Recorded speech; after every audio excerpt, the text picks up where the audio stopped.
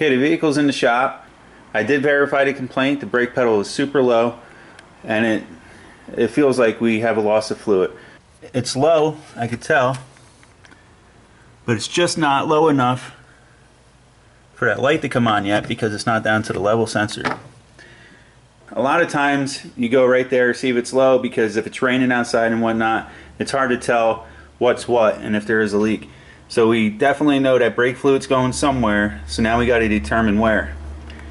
Just at a quick glance as I'm checking the brake fluid, I can tell it's not coming from the master cylinder, at least not externally on this side of the brake booster.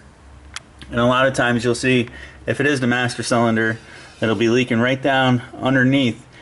It'll actually start lifting the paint, and you'll see a lot of wetness going on.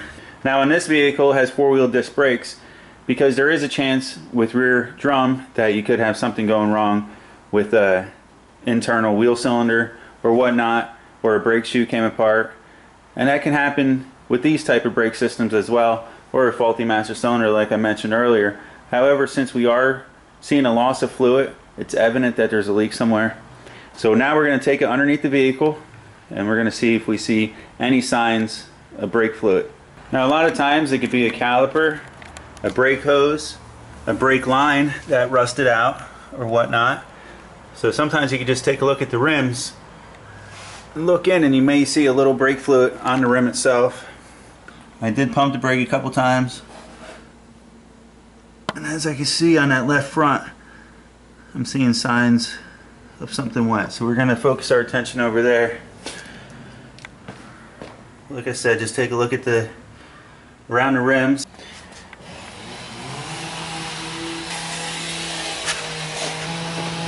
Okay, and sure enough, we have signs of brake fluid around that left front. So we're going to have to remove that wheel. And as you can see, the caliper is a little wet. It's coming from up higher from that brake line. Okay, I hope you don't mind the background noise. They're out there doing lawn service. However, prior to jacking up the vehicle, I'm going to take and break the lug nuts loose. We already know that the brake line's leaking. We picked up both sides, so I'm going to break the other side loose as well. Okay, I got the vehicle jacked up, placed on jack stands.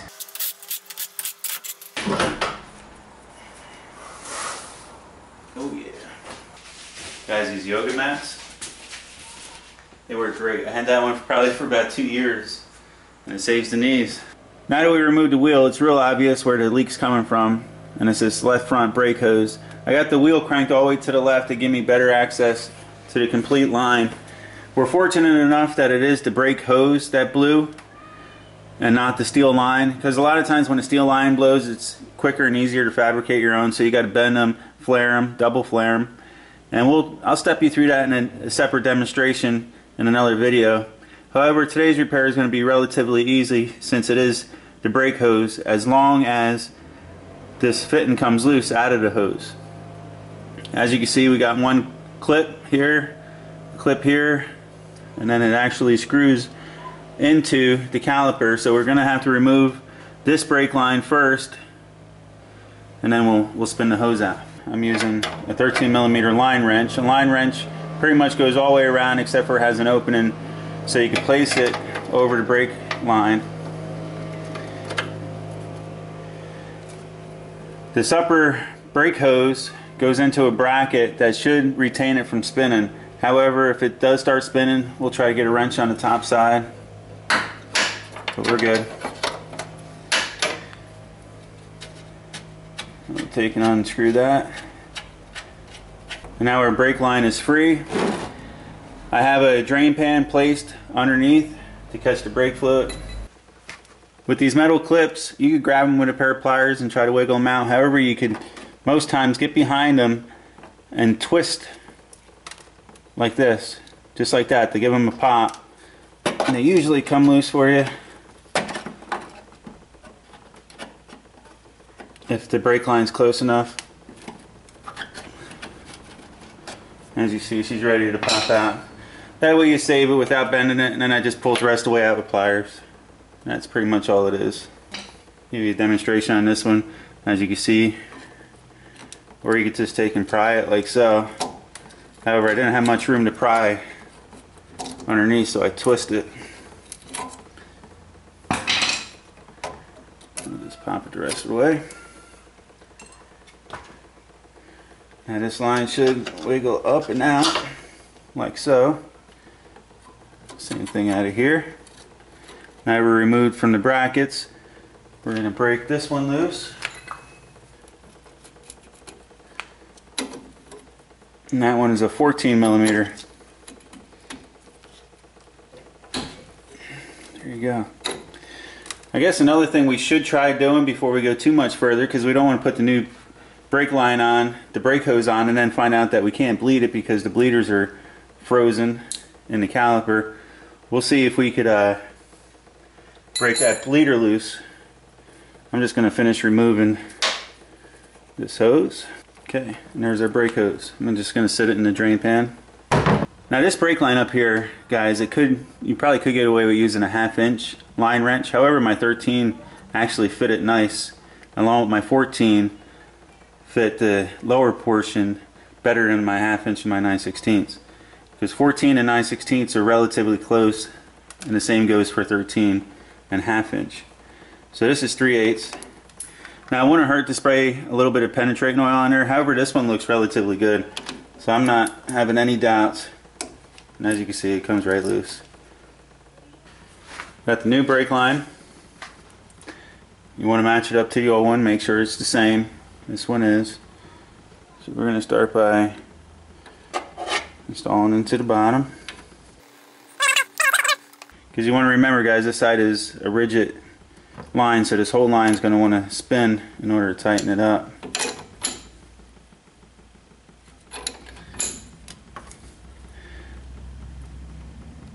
You want to get it nice and tight. You don't have to kill it. Right there's plenty. Let's see how this lines up. It actually lines up perfect. I'll take and reinstall one of our clips.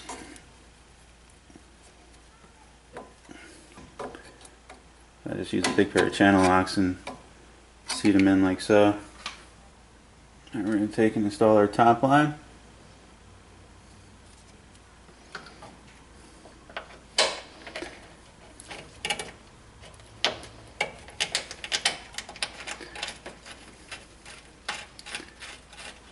Screw that in. I'm going to leave it a little bit loose,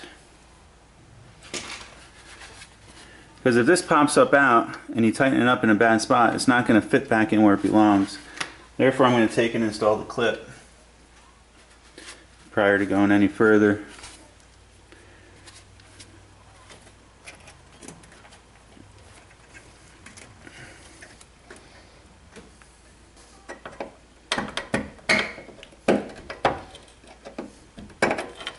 Seat it all the way back like so. Then we're going to take our 13 or 1/2 inch. We're going to tighten it up.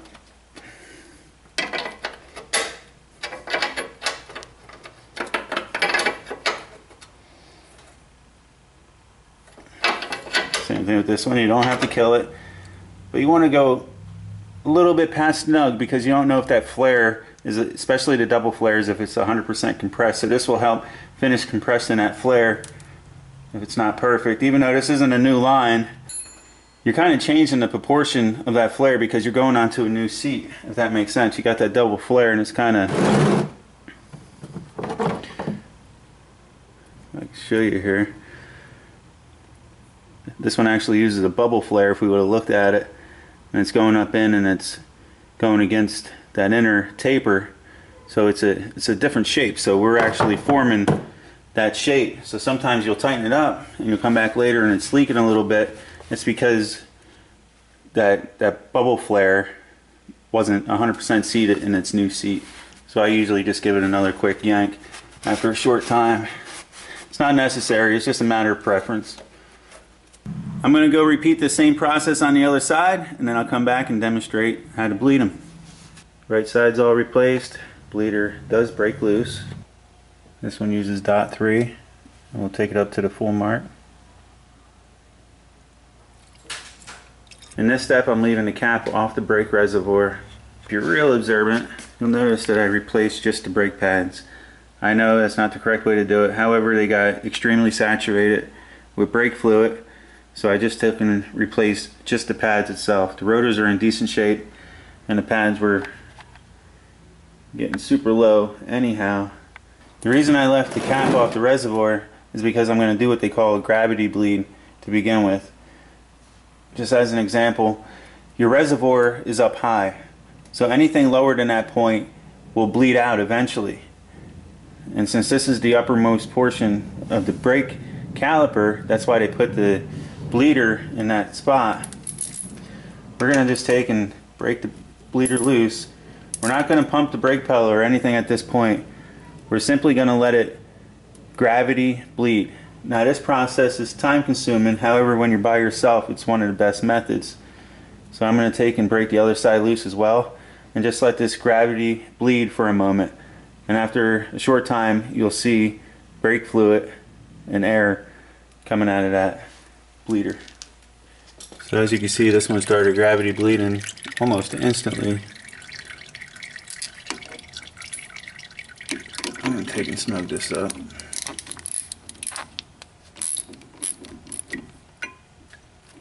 Now I'm going to give you a demonstration how to use a vacuum pump to bleed the brakes, because a lot of times when you're in the shop you may be by yourself or somebody else is busy on their own work and you got to do this stuff by yourself in many occasions. We could do the traditional pumping of the brakes and be done relatively quick, but I just wanted to demonstrate that there is ways you could do it by yourself. And if you look on here, it says 2 pump. So this one here is going to the brake bleeder, and this is going to go down inside the brake fluid. You'll see bubbles up in here even when there's no air per se in the system. Plug your vacuum pump in, break that bleeder loose a little bit, just start pumping. And as you can see, we got the brake fluid coming.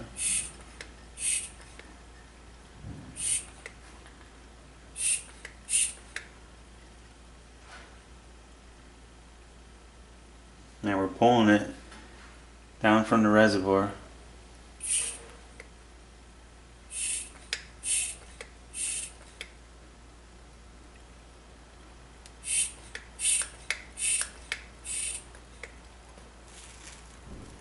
That bleeder's a little too tight.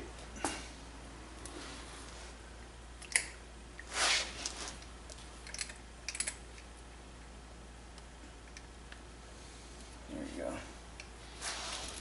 Now you're seeing the brake fluid flow a little better.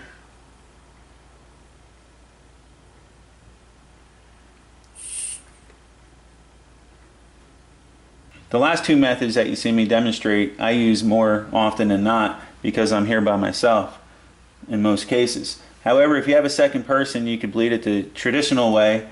Have the other person go in the vehicle. You'll lock down all your bleeders, and they'll go in and start pumping the pedal nice and slow. Like push it down 1 time, let it come back up, push it down, like a couple seconds each stroke. You don't want to go pumping it like crazy because sometimes your master cylinder can get stuck down. I've only had that happen once, but that was enough. So just do it nice and slow. 1, 2, 3, and hold. When the pedal pumps up, if you release it for too long and you step on it again, you'll notice that the pedal wants to go right to the floor, and that's because there's air still in the system. So have them pump it up until they have a nice pedal, and then you'll come over to the bleeder. A lot of times what I'll use is a socket because the fluid's going to want to spray out. So if you have a socket and ratchet, it's going to spray and hit the ratchet and actually run down inside the socket into your can. And then you'll just take and you'll break it loose as they have pressure on the brake pedal. Hold it down.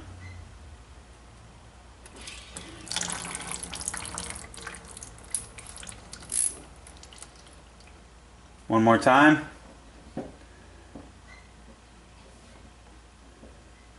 And the air, you'll hear the air and the fluid come out.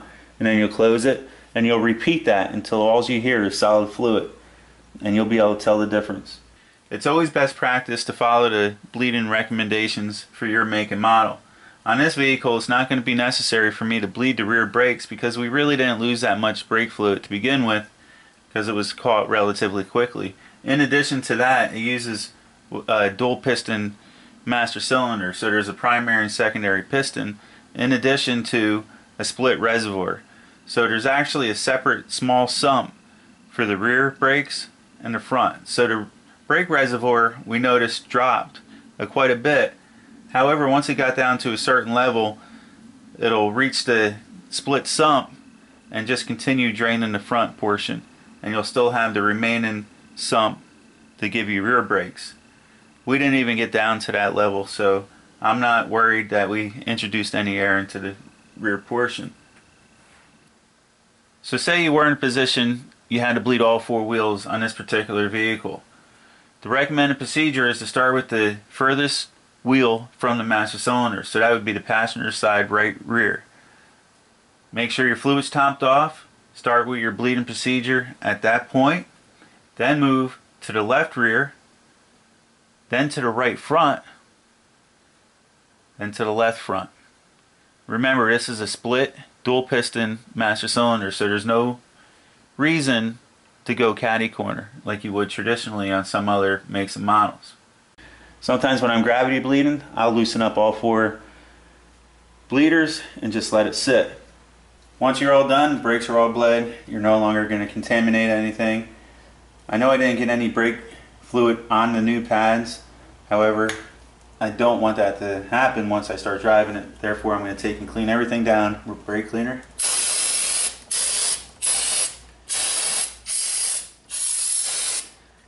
I'm not going to concentrate on the pad portion because I already cleaned everything there, and I don't want to spray off the grease that I applied to the pad. Take and reinstall the caps on the bleeders. Make sure you're up on the center portion of the wheel.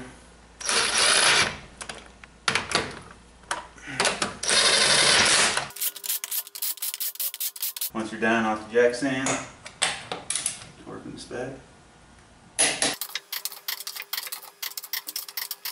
Repeat the same process on any remaining tires that you had off. I'm going to take and top the fluid off. When we did the traditional step, I reinstalled the cap, because sometimes it will tend to want to spray up out of the reservoir. Right, here's our max mark, and I'm down right around that ledge. I can just about see through it. Now the problem we may have, since I filled this up, it won't be so bad because it has new brake pads on the front. However, when we go to replace the brake pads on the back, even though these ones are in good shape, when you compress the caliper, we want to remember to suck some of this out, otherwise it's going to overflow.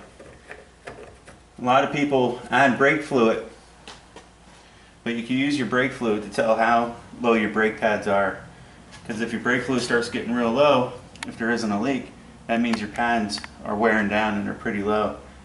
And usually you just leave it that way, leave the brake fluid low, because when you compress the caliper to put the new brakes and rotors and whatnot on, that level is going to come back up, because the fluid that's missing from the reservoir is filling up your caliper, hence why when you compress it, it fills the reservoir back up. Okay, as you can see with the vehicle not running, our pedal's real high. However, once we start it up, the pedal's going to drop. And a lot of people may feel like the pedal is not as high as it used to be, or it's just I would like to say like a figment of your imagination per se, because you're pumping it up and you're feeling how high it is after the repair without the vehicle running. But when you start it up, it's going to drop down to about the level of the gas pedal.